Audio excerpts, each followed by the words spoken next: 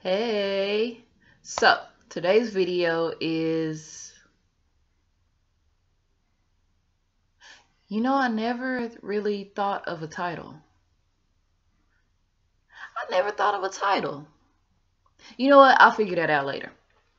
So today's video is, well, I can't say what it's about, like, cause you know what? Let's start over.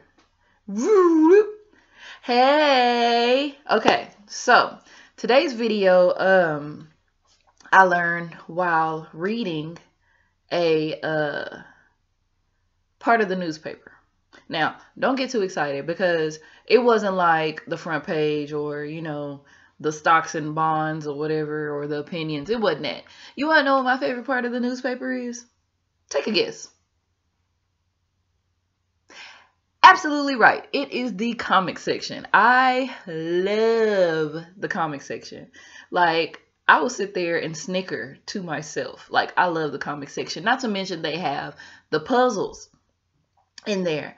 So I remember my dad used to save the comic sections of the newspaper, and I think that's where like my love for the comic section really came from, because he would have like bags and bags of it because he loved to do the word search. So anyways, love the comic section, and I love Sudokus. It's to the point that like people will save the comic section for me and they'll like go ahead and flip it to the Sudoku section. Like, I might be slightly addicted, but I refuse to go to Sudoku Anonymous. I will not go because I enjoy Sudokus. It's not, it's a habit that I can, fulfill. So it's not harming anybody. I'm not going to go to Sudokus Anonymous. Long story short, but the comic section, one day in particular, it kind of caught my eye. Above or right under the title of comic section or whatever, they have like that opinion ask for help thing. And I rarely ever read that because, like, I don't know you. I'm not gonna ask you for help. You know what I'm saying? Like, no. But sometimes I will read the questions because it's kind of like, it be stuff that people be asking that's like, why would you even ask that on a newspaper, in a newspaper? Like, why would you ask that? Or it'll be something that like offers more comedy for me. You know what I'm saying? So sometimes I'll read the questions because I'll be thinking in my head, like, why would you ask? Why would you? Anyways, so one question kind of caught my attention, and I really don't know what aspect of the question really caught my attention. I think it was the anti-maskers part, and I was like, oh, this should be interesting. So I read it, and basically the question was along the lines of like anti-maskers. Basically this lady was ranting. She was like, people who don't like to wear masks, they are endangering other people. They should be denied health care, and the health care should only go to people that wear a mask. So I was like, oh, she a little feisty. You know what I'm saying? Like, she a little spicy. So the lady's name that answered it, it was like Carol or Carolyn or something like that. Something along those lines. So I kind of skimmed through her answer because it was like a long answer. And the more I skimmed through it, I was like, okay, yes, you better get on that. So her answer, it kind of went off on a tangent, but it was so profound to me. Like, it was really profound. So to paraphrase this lady's answer, she was basically saying that it is wrong to deny people health care just because they don't share your same views. And one of the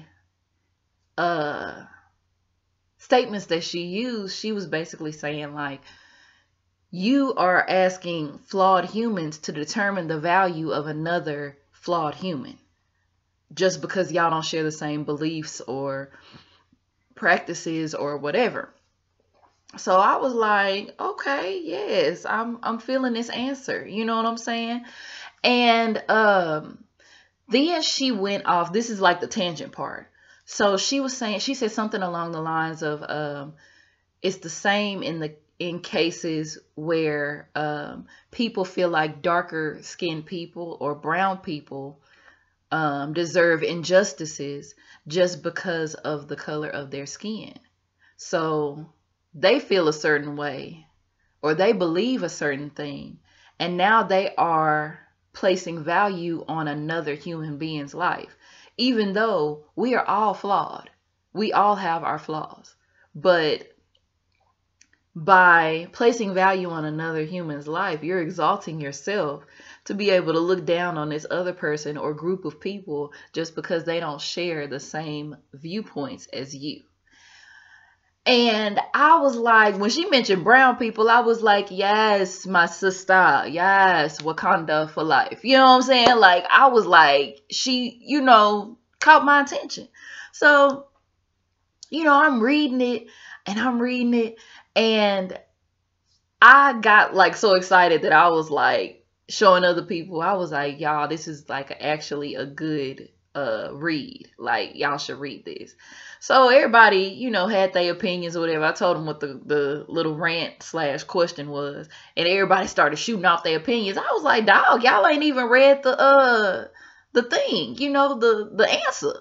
So needless to say, they never read it. But it was to the point that like I feel like I should have like cut out that part and saved it because it was so profound to me.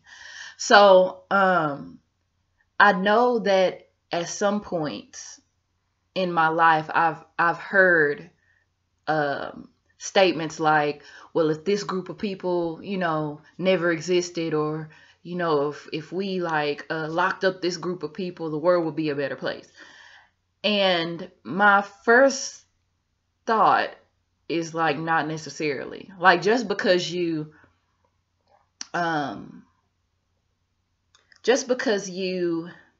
push one problem off to the side doesn't necessarily mean that more problems are not going to arise, first of all. And second of all, who are you to say that? You know what I'm saying? You are flawed. You are flawed, and you're placing value on another flawed human being, period. So by doing that and by saying stuff like that, people are stepping into the role of the creator of the universe. You didn't create nobody. You didn't give life. So I don't feel like it's necessary for you to, say that you could take like life away, or for you to feel like you should take life away, because you didn't create life. You didn't give life. And when I read that, I was like, that is a good way to look at everything.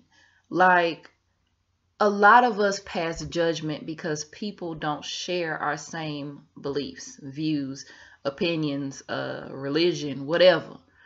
And if you look at it in that sense, that's where love comes in. You are basically forced to love at that point, because if you take out your emotions, if you take out your feelings, if you take out your beliefs or whatever from the judgment of this person, all you're left with is love. That's all you're left with, assuming that you have it. You know what I'm saying? That's all that you're left with. So it's going to force you to love a group of people that feels differently than you, that thinks differently than you, that acts differently than you. And I feel like then the world might be a better place. Once you take out all that, hatred because of different viewpoints and different feelings and different beliefs. And I felt like that was just a good way to look at everything. Like, getting angry or upset at people, or wishing that people were wiped off the face of the earth because of how they view life, it's not right. You're stepping into the shoes of the being that created the universe. And do you know how big those shoes are to fill? There's something that you're not able to do as a flawed human being, passing value and judgment on another flawed human being.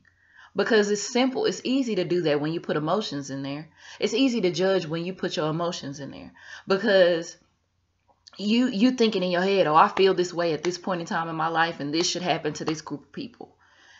Not realizing that emotions are fickle. Human emotions are so fickle. That's why it's not a good idea to place so much on them. You know what I'm saying? It's not a good idea to make so many decisions solely based off your emotions, because then you're going to end up with Miss So-and-so who wrote in talking about basically killing people because they don't want to wear this mask that they weren't born with, may I add, by the way.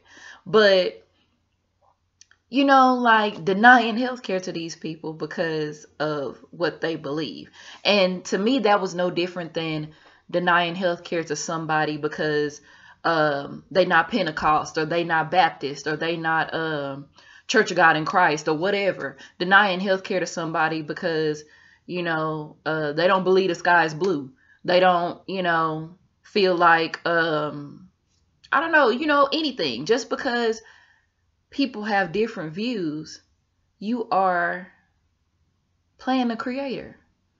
So that was my lesson. You know, I took a look at my life, and I don't think, if I'm not mistaken, I don't think I've ever went to the extreme like I wish these people were wiped off the face of the planet. But I have passed my judgment on people because of how they view things or how they believe or whatever. My own silent judgment, you know. And that helped me, you know, take a step back and look at my life like, who are you to judge somebody? Matter of fact, it's a scripture that says something along the lines of taking the log out of your eye before you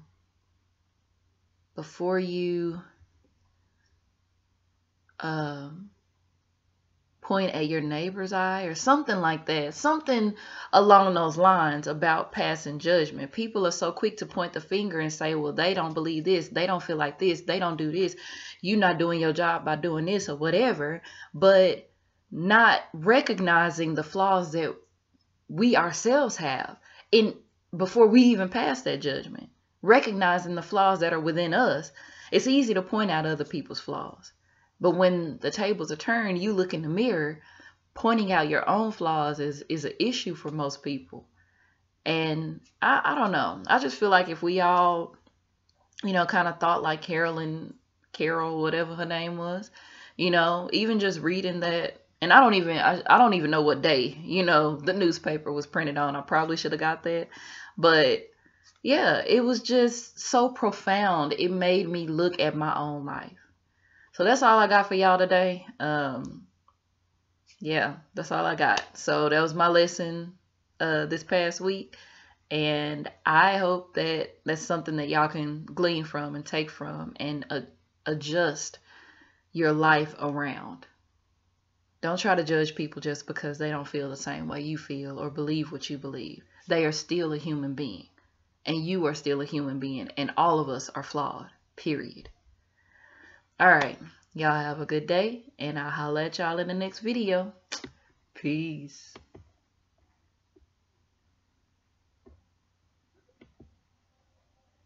Okay, wait. Did it stop? No, it is. I'm gonna get this together. I know it's difficult. It's difficult to stop the video and be looking at y'all and not looking at me and looking at everybody else. And I got this though. I got this. All right. Now really, have a good day. Peace.